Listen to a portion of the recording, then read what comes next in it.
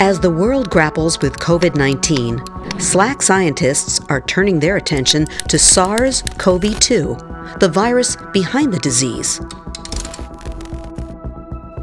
One thing they'd like to know is the detailed structure of key parts of the virus.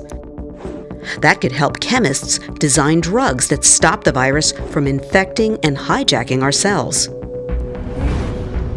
With SLAC's cryo-electron microscopes, scientists freeze bits of a virus in place, then fire electrons at them to look at their atomic structures and how those structures bend and twist.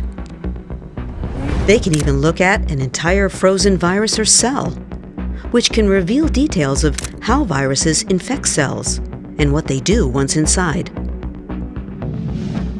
At the Stanford Synchrotron Radiation Light Source, SSRL, researchers shoot powerful X-ray beams at proteins and other molecules extracted from the virus to reveal their atomic structure and see how their shapes change as they bind to other molecules.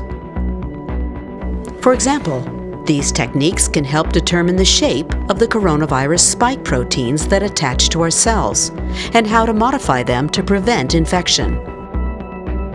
Similar studies at SLAC have contributed to our understanding of viruses behind past epidemics, such as the original SARS coronavirus and the Zika virus. SLAC staff and other scientists who use our facilities are only just beginning their research on SARS-CoV-2. Much of the work will be done remotely with the help of automated systems. It will take many scientists at organizations all over the globe to fight COVID-19. We are proud to be joining them and look forward to contributing to the world's understanding of this deadly disease.